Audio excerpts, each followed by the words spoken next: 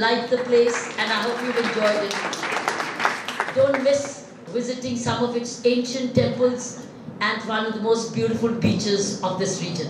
Don't miss it. Do find the time. I believe you have an evening tea at the Ashok, right?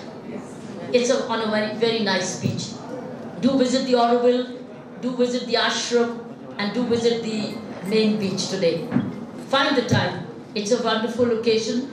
You'll find this very enriching and you'll really appreciate what a wonderful place this is. It's pious and it's nature-rich. Puducherry is a very pious and a nature-rich part of India. And of course, it's one of the ancient ones where Romans came, the Chinese came, the Italians came. There are many, in fact, it's a rich history where we go back to the much earlier. We got Chola temples where we had an ancient Sanskrit university here. In fact, I don't know. It's waiting to be, but we are, thanks to the tourism investments by Government of India into Puducherry, all these are getting revived. We are reviving an Archimedo museum, which you will see one of the ancient artifacts which Romans left. So well, it goes beyond the region. Friends, carrying forward what you said, since time is of constraint, you've triggered my thinking on the following lines. I have the following ideas to share. Number one is, how about encouraging temple tourism in the region? It's very temple rich. We all travel to the region in one form, for some reason or the other, and we do find temple tourism a very major uniting factor. I've seen Ramayana performed in South Asian countries and in such a beautiful and a colorful way. We have Buddha is linking us across the region. So I would say, look at, number one suggestion is temple tourism. How can we encourage university youth, men and women, because we have to invest in the next generation? How do we take the youth as part of this exposure trips for temple tourism? And then temple tourism is not about just worshipping deities, it's linking ourselves with the thought of the region. That second thought which brings me is, how about creating South Asian chairs and thoughts in our universities? Indian thought, South Asian thought, though we have so much of Western thought, so much of honors. What about graduation honors in South Asian thought? We don't have these kinds of honors courses in our graduate classes. Wherever we have, we love it. I think that would be A, temple tourism. Secondly is university chairs for South Asian thought. Third is building youth groups for peace.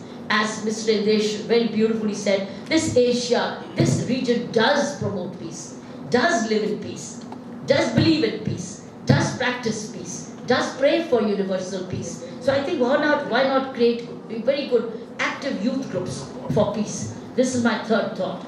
And fourth, I think what can really unite us is also yoga international conferences of the region. Because yoga comes very naturally to the region with the kind of literal cultural heritage we have. Yoga for the region. My second thought, my friends, is a one common call center for the Indo-Sea. Now, this connects the common man to the common call center.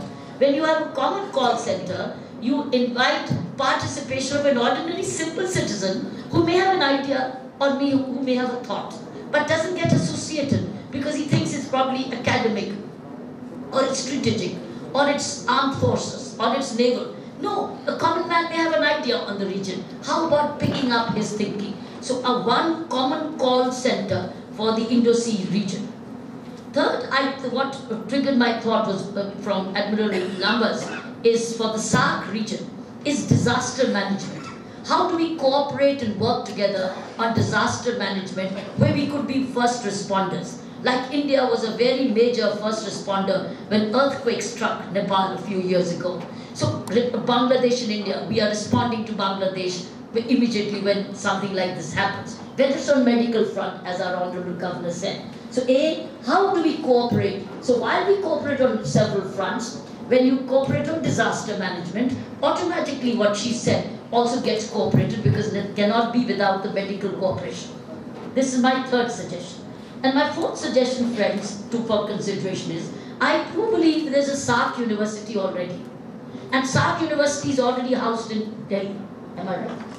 How about co-opting them and see what kind of research, if they are they participant here, if they're not participants here, co-opt them also and see what kind of areas of analysis could they do.